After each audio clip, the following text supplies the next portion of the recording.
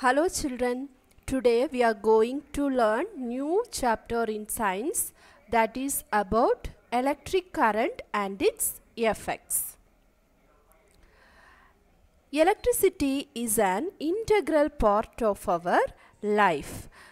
Electricity is used to run various electronic devices, for example, room heater, TV, refrigerator, computer, etc.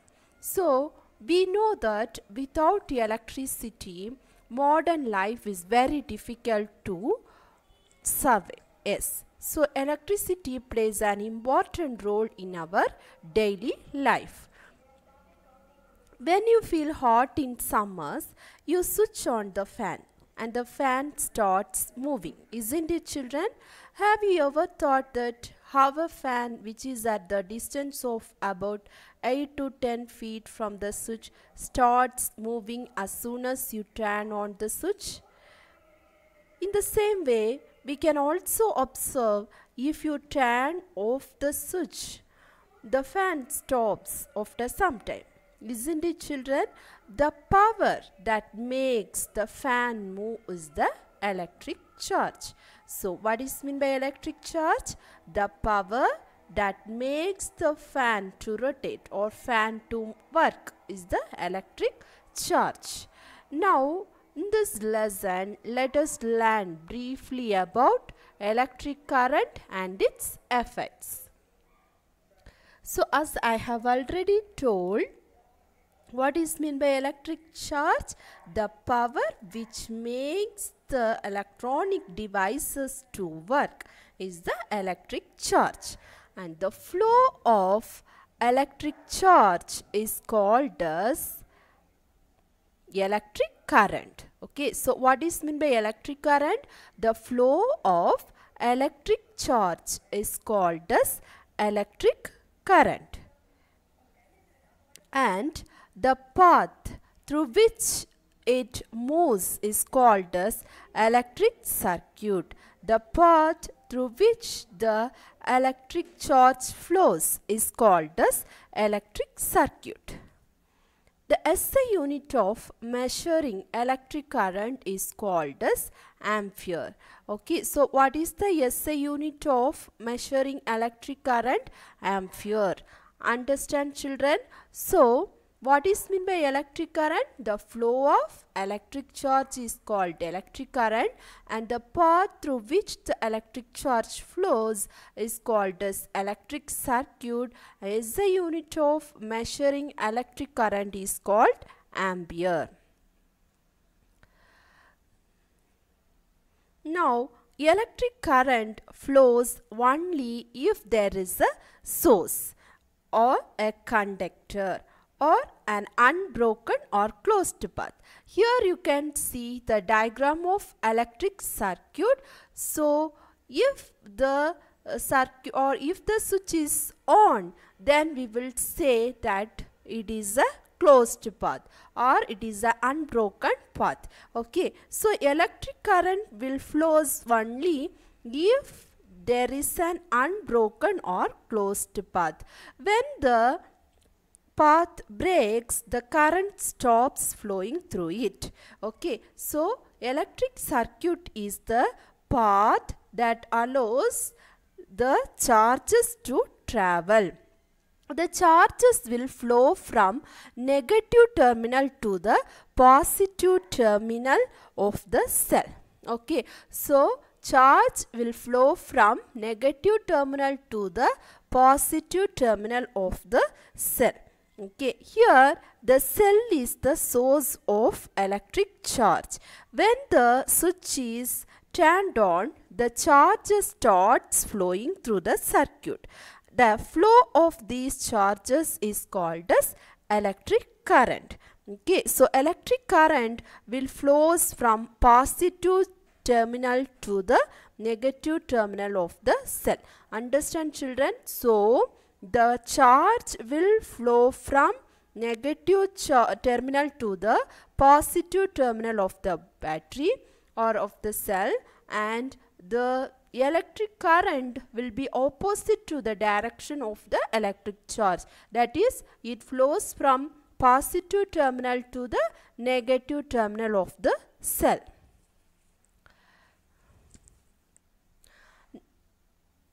Now let's see about some of the components of a circuit and their symbol. So here you can see in this diagram the components which we will mention in the electric circuit using certain symbols. So electric cell, to represent electric cell, we are using this symbol. Okay, then you can see electric bulb. So electric bulb can be represented by using this symbol. Then switch, if it is in on position, it can be represented by using this symbol. Then switch, if it is off, then it can be represented in electric circuit diagram using this symbol. Then battery, to represent battery we are using this symbol. And wire, to represent the connecting wires, we are using these symbols. Okay, so these are some of the symbols which we will use when we are drawing electric circuit. Now let's see about the components. First is about cell. Cell, it is a device that is used as a source of electric current. Okay, so cell, as I have already told that cell is a source of electric current. Okay, it will allow the flow of charge from negative terminal to positive terminal. So here cell is the source of electric current. It is a device which is used as a source of electric current. Cell has a positive terminal and negative terminal. So there are two terminals we can see in the cell, that is positive terminal and negative terminal. The long thin line in the symbol of a cell represents the positive terminal. So you can see in the diagram which I have showed. So this long thin line which represent the positive terminal, and small thick line, it will represent the negative terminal of the cell. Now let's see about switch. Switch is a device which is used to open and close an electric circuit. Okay, a switch is a device which is used to open and close an electric circuit. Switch also has two terminals to which the wires are connected. Okay, so here I have already explained in the circuit diagram, when the switch is on, the electric circuit is said to be complete. Okay, and the bulb glows.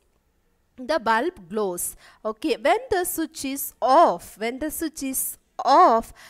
electric circuit is incomplete and the bulb does not glow. Understand, children? Now let's see about next component, that is battery.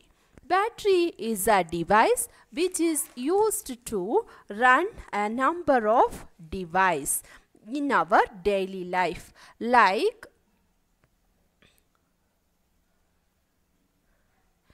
TV remote, torch, transistor, radio, watch, etc. Okay, so it is a device which is used to run a number of devices in our daily life. Okay, now in many electronic devices we can see more than one cell is used. Okay, we can see more than one cell. So a combination of cell is called battery. Okay, so what is meant by battery? A combination of cell. Many cells they will use together in an electronic device. So when we are combining group of cells, it is called as battery. in a battery, the negative terminal of one cell. So here in the diagram itself you can see the negative terminal of the one cell will be connected to the positive terminal of next cell, and again the negative terminal will be connected to the positive terminal of other cell. You must have seen in toys or TV remote that there is a battery component. Yes, in a battery compartment you can see two signs, that is plus and minus, or printed to help a person to place the cells correctly. Okay, then batteries used in cars, inverters have a number of cells that are rechargeable and are very expensive. So you know, in our vehicle or in car and inverters, we are using inverters in our home which contain batteries. These batteries have a number of cells which are rechargeable and are expensive. Understand, children? Now let's move to another topic, that is about conductors, insulators, resistance. So what is meant by conductors? Substances which allow electric current to pass through them are called as conductors. Okay, so what is meant by conductors? Substances which allow electric current to pass through them is called as conductors. So you know, we are having different substances, we are using different things in our daily life. Some substance will allow electric current to pass through it, some they do not allow the current to pass through it. Okay, so based on that we are classifying the substance into two. They are conductors and insulators. So what is meant by conductors? Substances which allow electric current to pass through them are called as conductors. Example, metals. So in metals, electric current can be easily passed through. Then next we can see what is meant by insulators. Insulators means are the substances that do not allow electric current to pass through them. Okay, so insulators are the substances which do not allow electric current to pass through them. Example for insulators are wood, plastic, distilled water. Okay, so what are the examples of insulators? Wood, plastic, distilled water, etc. Okay, so these substances will not allow electric current to pass through them and they are called as insulators. Okay, insulators help us to protect us from getting an electric shock. Okay, so every substance they has a tendency to oppose the flow of current passing through it. Okay, so all the substance they have the capacity to oppose. To oppose means to act against the flow of current passing through it. The property of materials to oppose the flow of electric current is called as resistance. Okay, so what is meant by resistance? The property of materials to oppose the flow of electric current. So every material, any material, they have the tendency to oppose the flow of current, and the property of material to oppose the flow of current is called as resistance. Understand, children? Lower the resistance of an object, greater is the current that flows through it. If the resistance of the material is less, then large amount of current can be passed through it. Thus, conductors they have very little resistance comparing to insulators. Okay, so that they will allow the flow of electric current. But insulators, they have high resistance. They do not allow the electric current to pass through. They will oppose the flow of electric current. They will not allow the electric current to pass through. Okay, then the unit of resistance is ohm. Okay, OHM, that is ohm. The SI unit of resistance is ohm. Now let's learn about heating effect of electric current. When electricity is passed through a high resistance wires, so I said already based on the tendency to oppose the electric current, we can determine the resistance of the material. Yes, so when electric current is passed through a high resistance wire, so high resistance wire which can oppose the large amount of electricity. So high resistance wire like nichrome or copper, the electrical energy gets converted into heat energy which heat ups the wire, which is called as heating effect of electric current. Okay, so when electricity is passed through a high resistance wires like nichrome or copper, the electrical energy gets converted to heat energy which will heat up the wire, which is called as heating effect of electric current. So this heating effect of electric current is used in the many electrical appliances. So let us see about the applications of heating effect of electric current.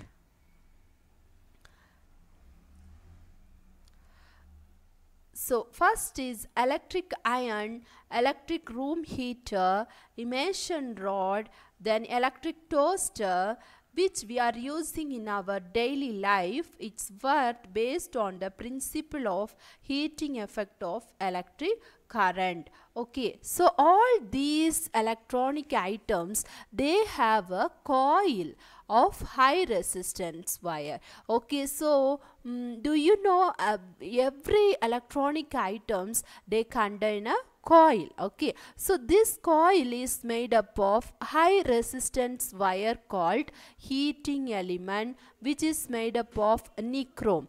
Okay, so already I have said that nichrome is a high resistance wire which can tolerate or which can oppose the large amount of electricity flows through it.